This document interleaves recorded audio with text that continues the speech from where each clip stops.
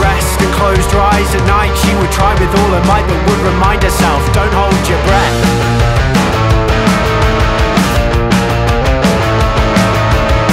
She tossed prayers into the air and she watched them fall and smash onto the fair features of lovers she'd invented in her dreams.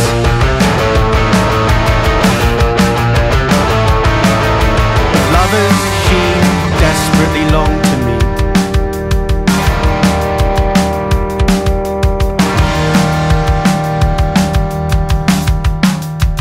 One day, maybe.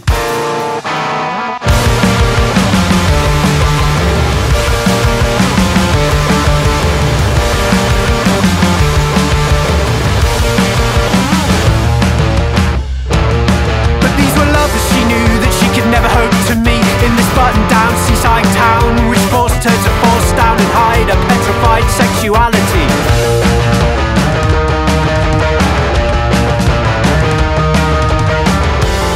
In her bowels where it couldn't be seen, inside her sanitary towels, contoured and discreet.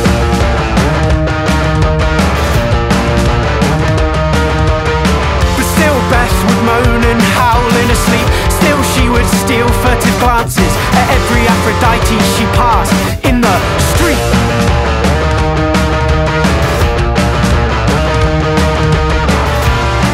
How she wished one of them was next to her. She wished one of them was in bed with her.